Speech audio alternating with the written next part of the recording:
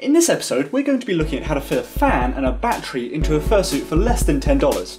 My name is Mariday and welcome to episode 1 of the electric fursuit. Let's go!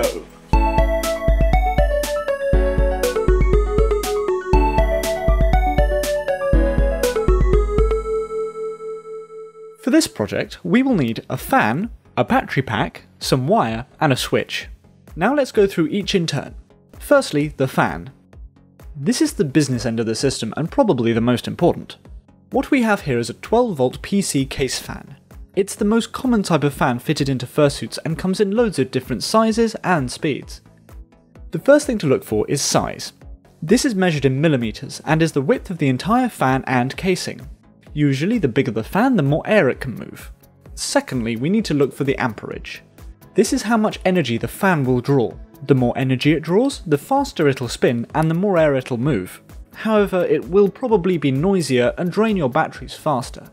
Next, we need to find a battery pack. Remember how we said that the fan was 12 volts? This is very important when choosing the right pack. The easiest pack to use is just a AA battery holder. They're cheap, come in many sizes and can be fitted with rechargeables. As each AA battery is about 1.5 volts, we need 8 of them to make the full 12 volts. If you wanted your fan to run at half the speed, then we'd use 4 of them. This can be really useful if your fan is too noisy. As a rule of thumb, as long as the battery pack voltage is less than the fan voltage, you'll be fine. If it's more, let's say a 15 volt battery powering a 12 volt fan, then it might spin really fast, but it might not spin at all, or it might not spin ever again. The last thing we need before hooking these two up is some wire. Another good rule of thumb here is to look at the wire on the fan. You need to either match this in size or go bigger, and in this case bigger is better. For instance, this is good, this is great, and this is starting to be misguided. Now we have all we need to make a basic circuit. All we need to do now is connect the red and black wires from the battery to their respective wires on the fan. Cut 2 lengths of wire and strip back the insulation. Ideally, we would use wire strippers here. However, you can use a knife, your teeth, or some scissors you got in a Christmas stocking 3 years ago.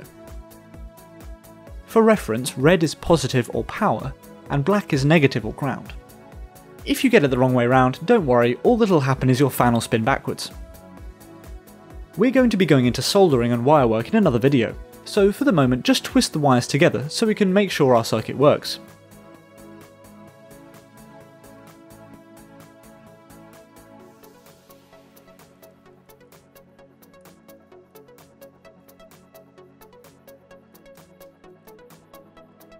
Now as soon as we put the batteries in, the fan will start to spin.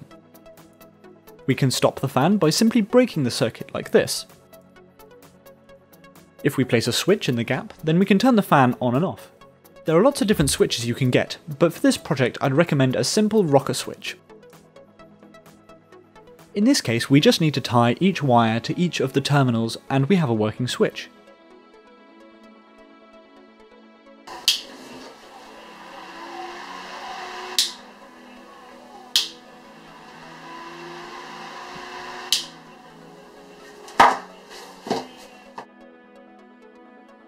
We should now have a working battery pack, fan and switch all working in unison. In next week's episode we're going to be looking into soldering so we can get this all ready for fitting into a fursuit. Until then, if you've got any questions or comments, please drop me a line down below. Until then, I hope this has helped. Mariday out.